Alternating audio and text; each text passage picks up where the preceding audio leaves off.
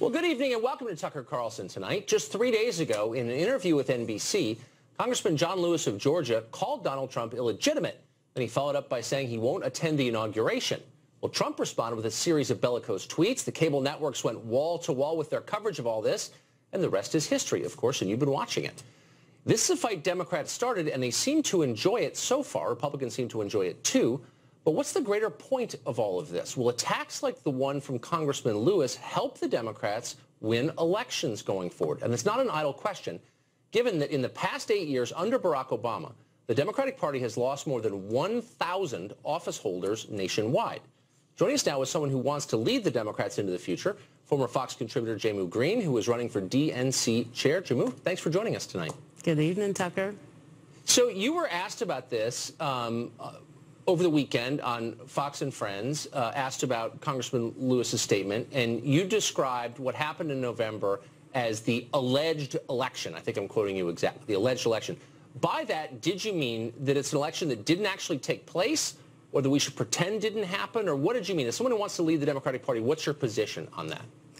Here's, I think, the position of not just Democrats or Republicans, just like I said that morning, Americans.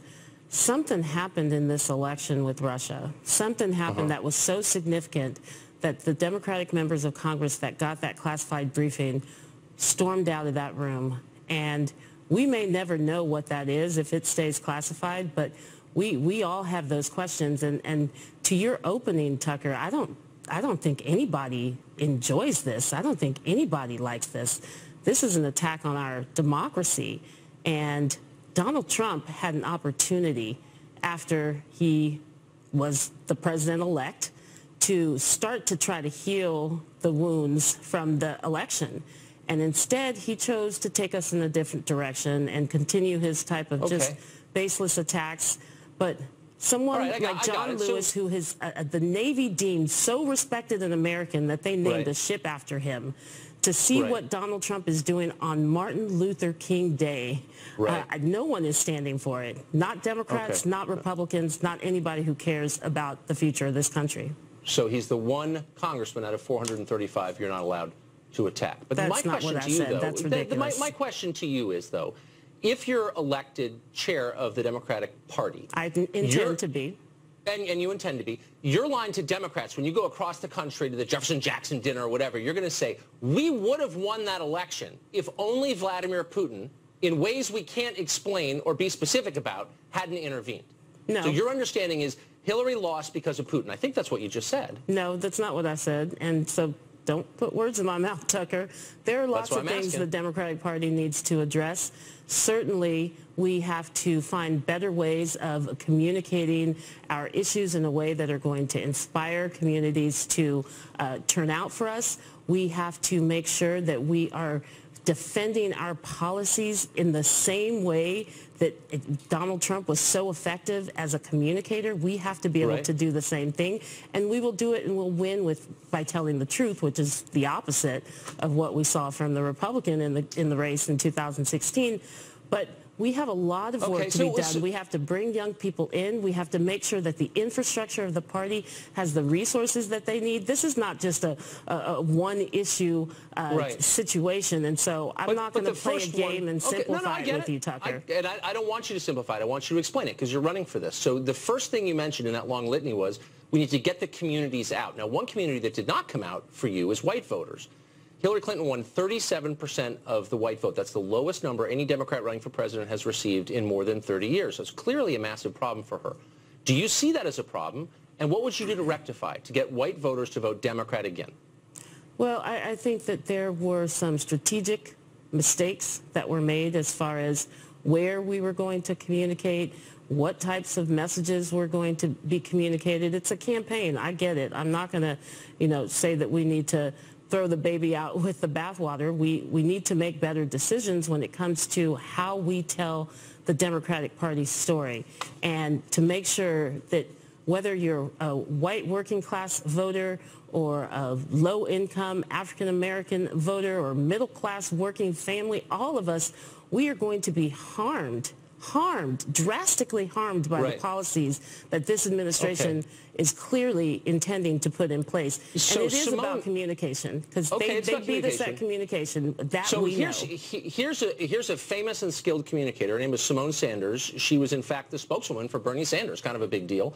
And she said this, and I'm quoting, on CNN, in this November after the election, in my opinion, we don't need white people leading the Democratic Party right now. Do you agree with that? Look, I think that it is great to have people like Simone's passion and, certainly the young voters that were attracted to Bernie Sanders. They are a part of the Democratic Party, and we need to find ways where everybody feels welcomed. I don't But wait agree a second. I'm sorry.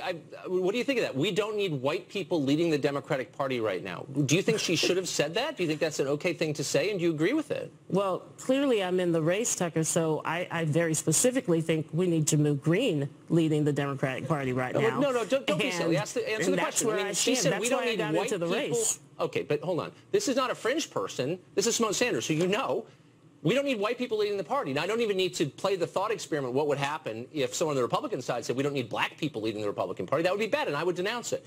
Will you denounce that? Is that okay that she said that, and do you agree with her? Look, just because we have the same hairstyle doesn't mean that I agree with everything that she says. And certainly I think you should have Simone on your show. Ask her. What we need are people who understand the Democratic Party from inside out. I'm throwing it up really slow for you to hit. I'm asking you, do you think it's... Tucker? No, to throw it up slow, the pitch, so you can hit it. Do you think it's okay to say we don't need white people leading the Democratic Party? And I'm expecting you're going to say that's an appalling thing to say. You can't say that about an entire racial group. Go ahead. It's not the right message that needs to be out there right now. But is it wrong to say that? What do you mean not the right message? Is it a good thing to say, or is that an immoral thing? I mean, can you imagine saying that yourself? It's not what I believe. It's not what I believe. Okay. So I don't know why I'm having a conversation with you about what another African-American woman said. Well, I explained it to you at the beginning. We don't all think and say the same things. Of course I'm not suggesting that. Hillary Clinton, who's not an African-American woman, said in April during the campaign, she said, and I think I'm quoting her, we need to recognize white people, our own privilege, and practice humility.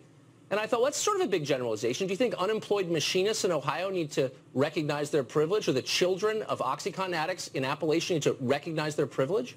I mean, what do you think? Tucker, is there a reason white voters abandoning the Democratic Party because maybe they feel attacked by things like that? Is that a crazy thing to say? Look, Tucker, you're a really smart man, and you understand. I'm asking obvious questions. You understand nuance and communication, and you do a lot of critical thinking. Trying to boil that statement down into something that is an attack on a voter in a certain state, that's just ridiculous. I'm tired of these types of conversations, and really, quite frankly, I'm quoting Hillary Clinton here. I'm not saying taking out of context. This is a real conversation. This is what makes people opt out of politics, question. and part of why we lost is because people weren't inspired. They were disgusted. They were disgusted by the discussion in the 2016 election. So my asking what Hillary Clinton meant when she said that in public is, quote, part of the reason people are opting out of politics? I'm quoting a candidate you supported and asking you to comment on what she said. And you're accusing me of being divisive. Is that what you're doing? Do you think you're divisive, Tucker? Do you think that you're a I'm asking you, which side of it are you on? If that's a fair thing to say. And my own view, as you can probably tell from my tone, is that's an awful thing to say about people based on their skin color. It is absolutely fair to acknowledge that there are issues of white privilege out there that concern very specific communities, and they're based in reality. But it is also absolutely fair and something that I think Democrats understand about the pain that all Americans are going through. But I'm not going to sit here and have this conversation that conservatives, Republicans, want the Democratic Party to be having and to divide us in this way. Because actually, we are united. We are united in what we need from an economic fairness standpoint. We are united in what we need to protect women's rights, which are coming under attack before this administration even takes step into the White House. We are united. I'm not going to let you divide us along those lines, because it's not as simple as that, and quite frankly, it's not as stupid as that.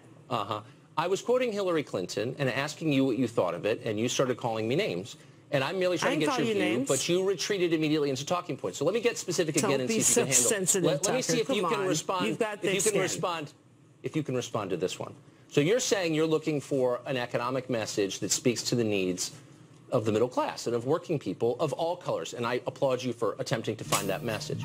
So for 8 years, President Obama has been telling us he wants to lower drug prices because they're too high, right? And that was part of the purpose of Obamacare, but it didn't work. As you know, they're still too high, right? Right. A very fast way to do that would be to re-import drugs from Canada. Donald Trump is calling for this. Why in 8 years did Barack Obama not call for that? Barack Obama called for so many fixes to Obamacare. No, and that's not you to Obamacare. You understand what Republicans did when that man was first inaugurated. They said on day one they were going to obstruct, and they successfully did in many ways.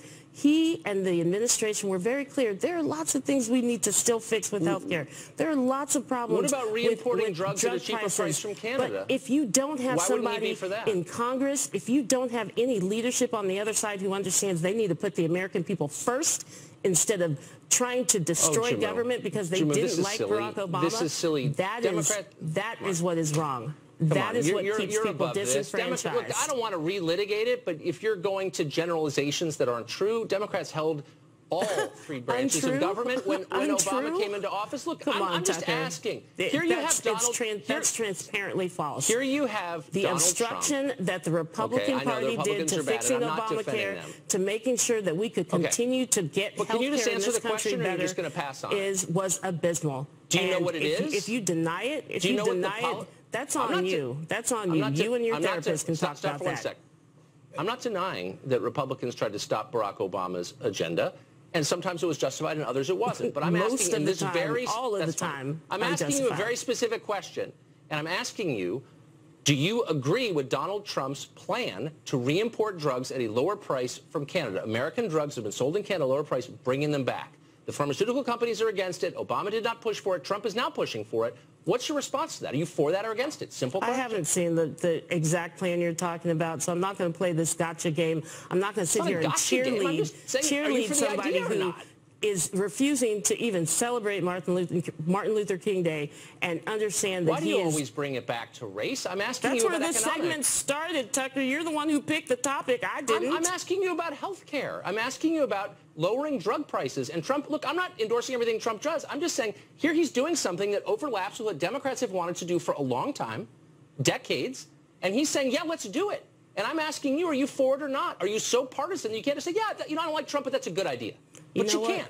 Can you? I am the last person that is going to cheerlead some small little one-off from Donald Trump, because I am looking at the bigger picture of what this man is about to do to this country and responding to the waves of people who are terrified, who are fearful, the women who are marching the day after the inauguration, and the men who are joining them because they understand we have to resist. We have to resist. All right, good luck with that.